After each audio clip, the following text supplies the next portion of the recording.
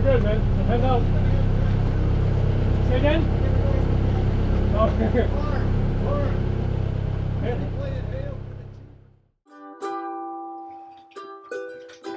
Mexico has been my home between Isla Mujeres and Cancun for over 6 months. So this was a time for goodbyes. Again, I've made a lot of good friends here. But it's time to shove off and get this boat out to sea. And here I am tugging out the harbor entrance to the marina. And then it's set sails and go. So goodbye to Mexico and hello to the next adventure.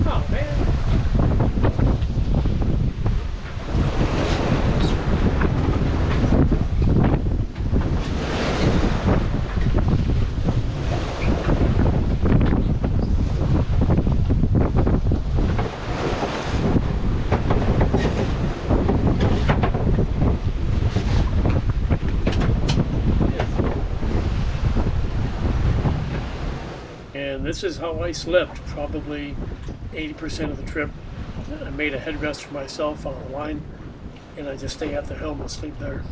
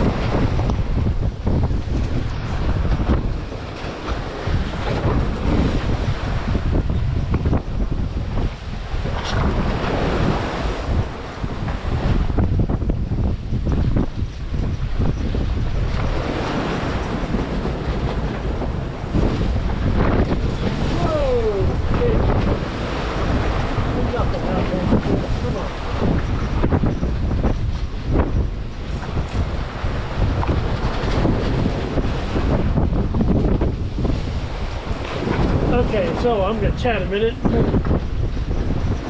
This is not comfortable sailing. If all sailing had to be done in places like this, I would sell the boat and go buy a condo. Life is meant to be enjoyed, and this is not much fun. However, that said, it is true that I have had success. I mean, I'm sailing with no touch of the wheel right now. The boat, she's sailing herself. Okay, so what am I talking about here? My boat can sail about 50 degrees to the wind, no more.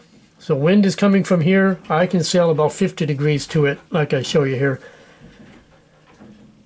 But that's not my most efficient speed.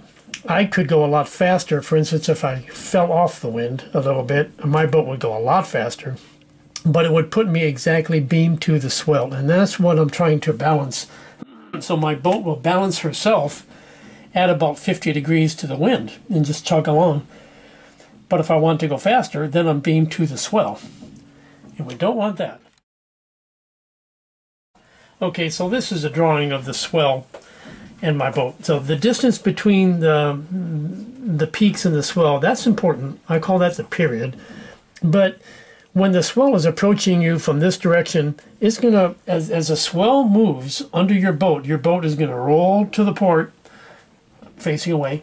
And then when the swell passes underneath, the boat rolls the opposite way fairly quickly. And if the next swell is close, like this, then this swell is going to be on you while your boat is still heeled to starboard, and it can break, and it can flip boats, it can submerge boats, it can do all sorts of very bad things to your boat. So managing the sea state is every bit as important as managing the wind. And when I sail as a single-hander, I try to balance the boat, but I also need to sail so that the sea state is never ever directly on my beam. Okay. Yeah, so my God, the first day underway was pretty rugged. And it had me, you know, the same old thing, like, you know, look, if it's gonna just suck, maybe I don't want to do this that badly, you know, because it did suck the first few hours up. So there I am, 3 hours underway, an incredibly big swell again. I had to use the engine to punch through a bunch of breaking waves right at the reef. It's like, jeez, oh Pete. And when it was getting dark, and I was kind of inspecting the boat before it got dark, because I don't like going forward topside at night. I hear luffing from the Genoa, and I go up there and I look, and it is luffing at the top of the sail. I kind of feel, what the hell's going on? And I realize that it had slid down a little bit, and I go down, and then I take a closer look and I realize the halyard broke. So the halyard that hoists the Genoa up the roller furler had broken, and it was trailing in the water, and oh my God. So I fished all that out, and I furled up the Genoa and hoisted the staysail and did all that as it was getting dark and as it was frickin' pouring rain.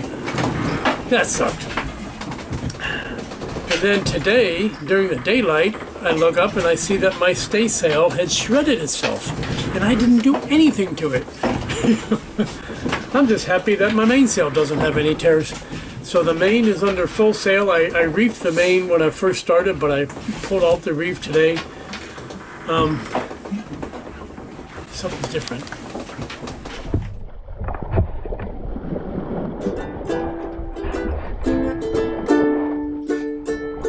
And the next day turned into a flat-out beautiful day. You could not ask for a more perfect set of conditions than the next day. Just gorgeous.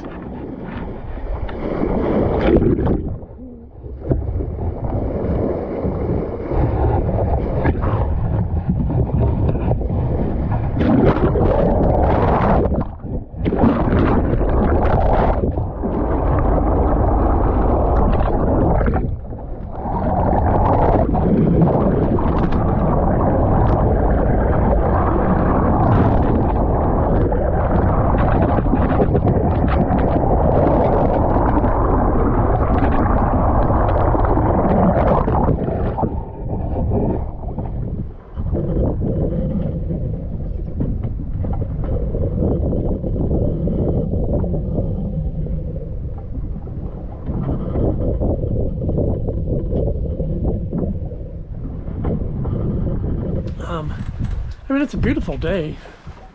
There's a bit of a sense of foreboding in the air because I know the winds are beautiful right now. The seas are pretty much as flat as you could ask for.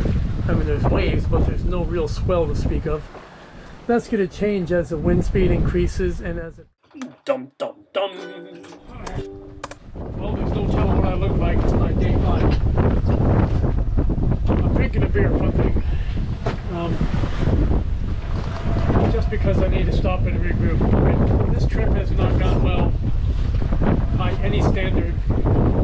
Well, the only standard by which it's gone well has been that nobody has died yet, and I haven't run out of food yet.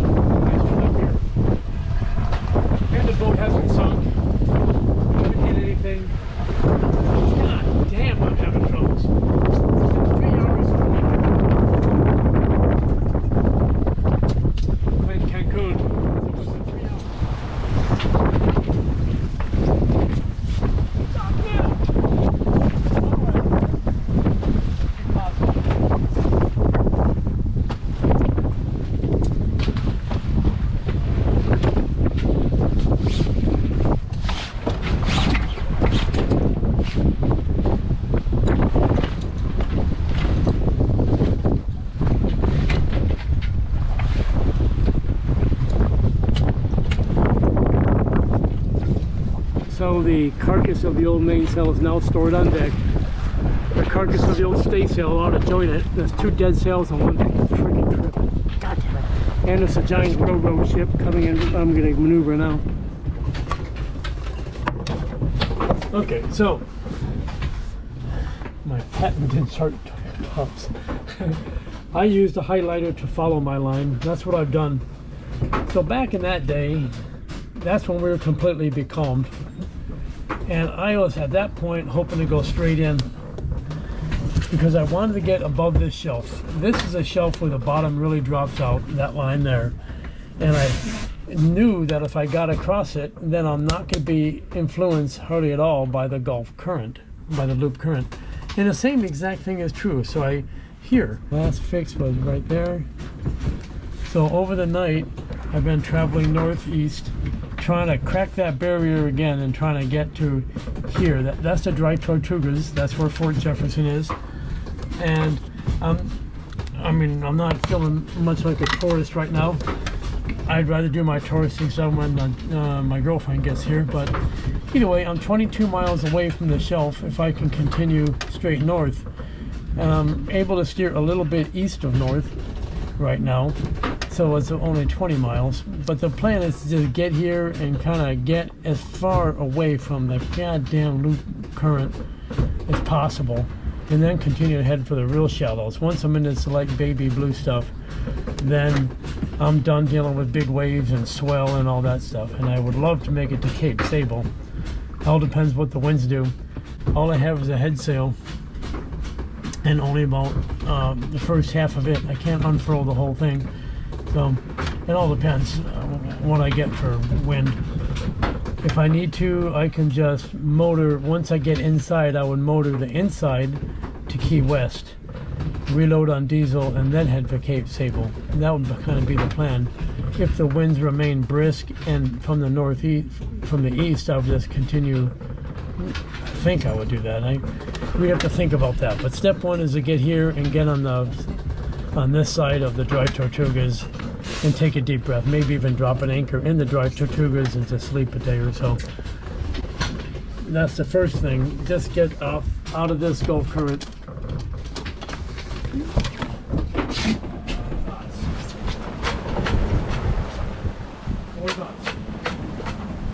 Doesn't look like much.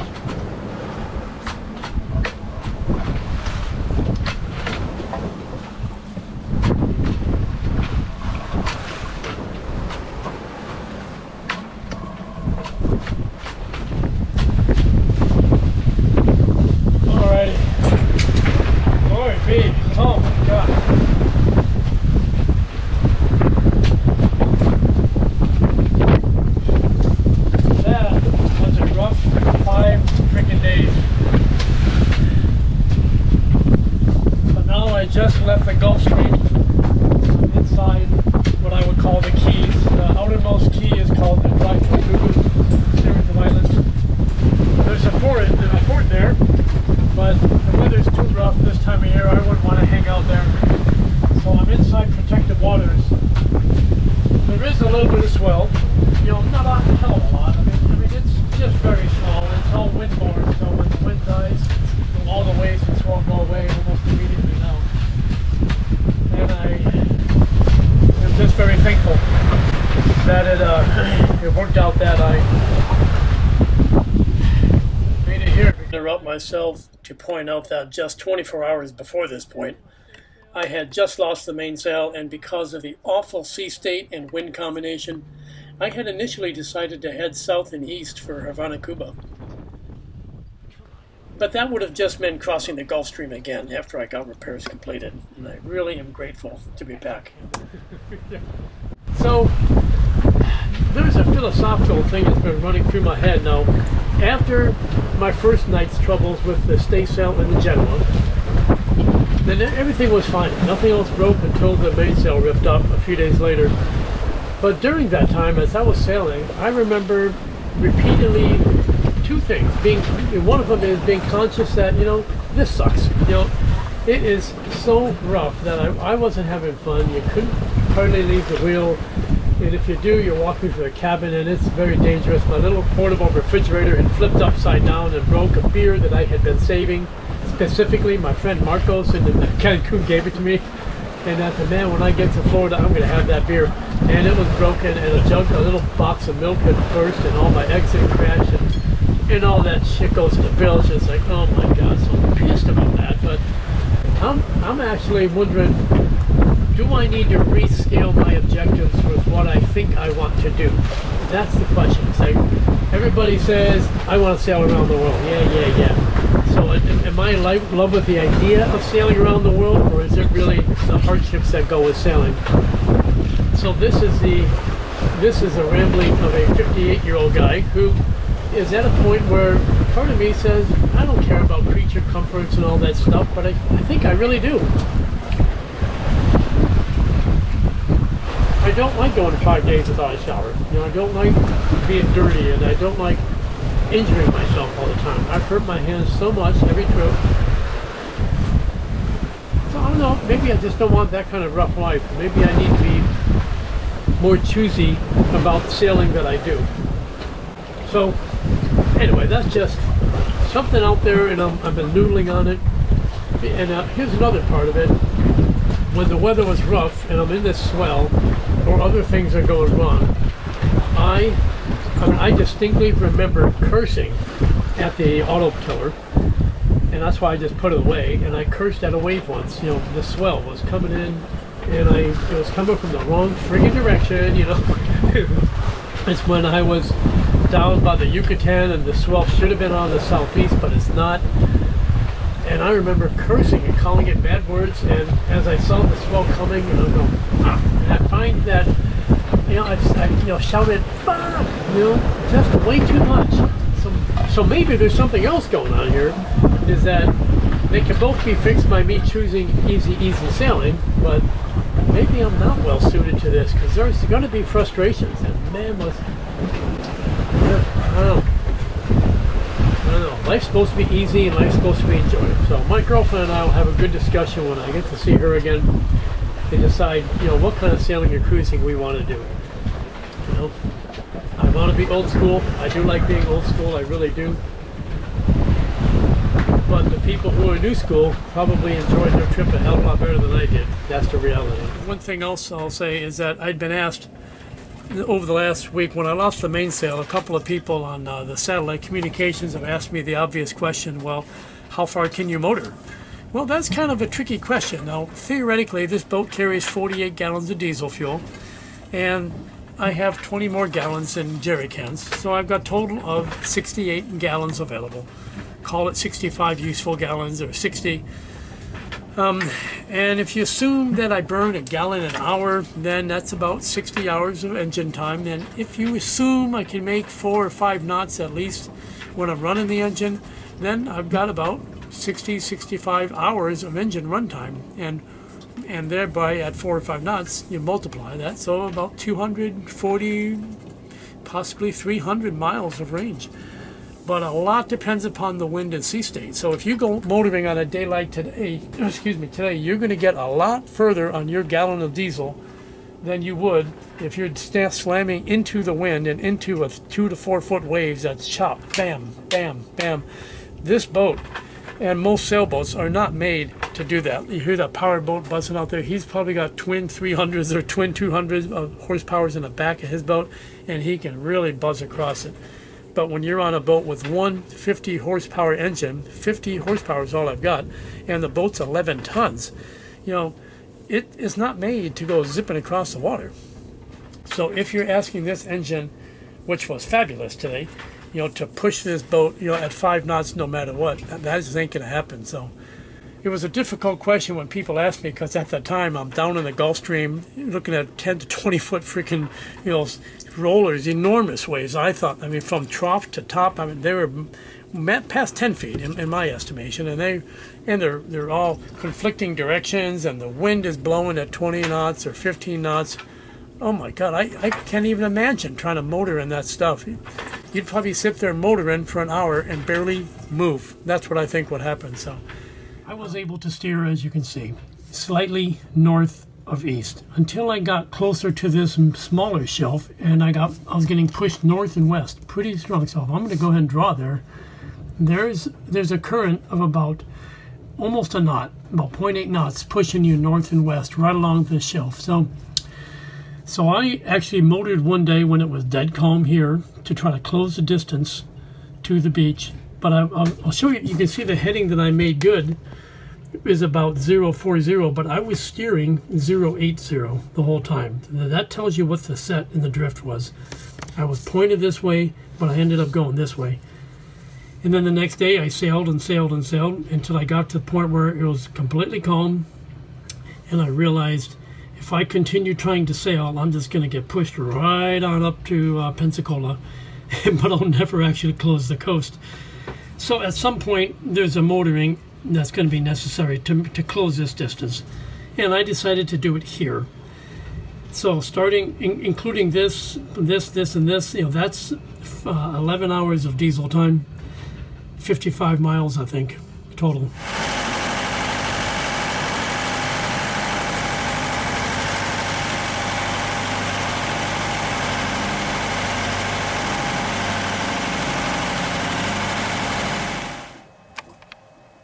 So on many sailing channels, I get frustrated because I never know exactly where the people are. So first I'll point out this is exactly how I left the chart table last night. My last it was anchored, you know, and I was 21:11 last night. And actually, this anchorage was one of the possibilities on my my nav plan. So there's Charlotte Harbor. That's pretty much where I am. I made it for the entrance marker, and I got pretty darn close. And then I didn't go for the channel though, because it was nighttime. I had one alternate path available to me, which I had prepared for. And so that's this old chart book. This is probably the world's oldest chart, but it works. And this was what I was supposed to do, is get in the channel and chug up here and go to the left or to the right. Any of those places would have suited. I was thinking more of if I had a strong westerly or northerly blow, where would I go hide? These would be my preferred anchors location, my preferred anchorages. But I also knew that if it was dark and stormy and I didn't feel like going into that pass, if I couldn't find the buoys and all that, I knew I didn't want to go through the pass at night in a blow.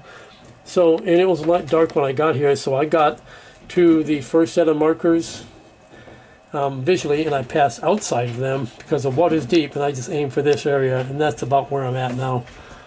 So to take a larger view, it's right here, right outside of that pass. So I did turn on the chart plotter last night just to kind of back up my navigation when I was getting close. I mean, there really isn't a hell of a lot to screw up out here. If you get to the Florida West Coast, baby, you're in pretty good shape. So let's zoom in the camera, zoom out that. Okay, now you see that's the only charts I have electronically, and I was headed here. Okay, F, but I was out here most of the time, and I tried to cheat as closely as I could, but it was difficult with a very, very light east wind and with hardly any sails on the boat. So yesterday, when it was dead, flat, calm, I mean, it looked like mirror smooth finish on the water. That's when I drove in on the motor. So my last 40 miles was on the motor, which kind of sucked, but engine got a good exercise, and here I am now, anchored right outside of the path. So step one is to decide. I mean, I could always undo my decision and go back on the ocean. If it's going to be easterly breeze, well, shit, I'll just go up to Tampa and go in there and spare myself the pain of going through the intercoastal. But on the other hand, I'm a sailboat that doesn't have all of its sails. Don't even have a third of my sails. I have one Genoa that can only go 50% open.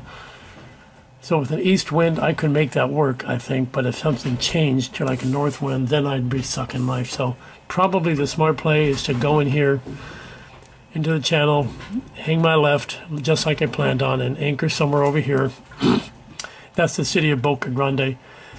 And I think my plan is to anchor right by the number 4 buoy, or is that the number 2? I forget which, but anchor here by the first or the second red out here in the deeper water, and then take the dinghy in, and then that's when the trip is finally over. And then the basic plan is to take the intercoastal waterway up, and so that's what we're going to do. But when I anchor, you know, I feel better that I'm anchored, but I don't celebrate and relax until I've been here a little while. I set my anchor drag alarm, and I know that I'm not going to be dragging all over Kingdom Come. But it looks nice and peaceful. It looks quiet, and I assume the tourist boat activity all quiets down after 4 o'clock, so it should be a nice, quiet sleep. And the only question is, should I move? Because I'm going to stay a few days. So immediately, the first thing I'm going to do is get Pugsley ready to go in the water. Then I'm going to clear off topside in case it should rain. I want a good wash down because this boat is covered in salt, and I hate that. So I'm just watching my depth. I'm watching the way I'm tending. Sorry, you're unreadable. Try again, and let's go to 1-4. 1-4. So thanks for watching. I am thankful to be here. I'm going to shave my face now, and life is good. So I'm very grateful to have made the trip, even though I made it without most of my sails. You know, it's better than sitting in an office, better than doing what I was doing 4 years ago, you know, and I wasn't happy in my previous career. So life is still much, much improved, and I have no complaints. Still have good health, completely free to do whatever I want, and I'm now close enough that I can confidently state that I won't miss my son's wedding, which is not for another month and a half, but I just, you never know, right? And I didn't want to be in any kind of position where that could possibly be in jeopardy. So I feel pretty damn good. So thanks for watching, guys. Look forward to your comments. Send me comments. I love those things. You know, it's like having a big batch of friends out there, you know, that are looking after me in some cases, and that are supporting me in others, and are interested. So I appreciate the comments, and take care. Bye.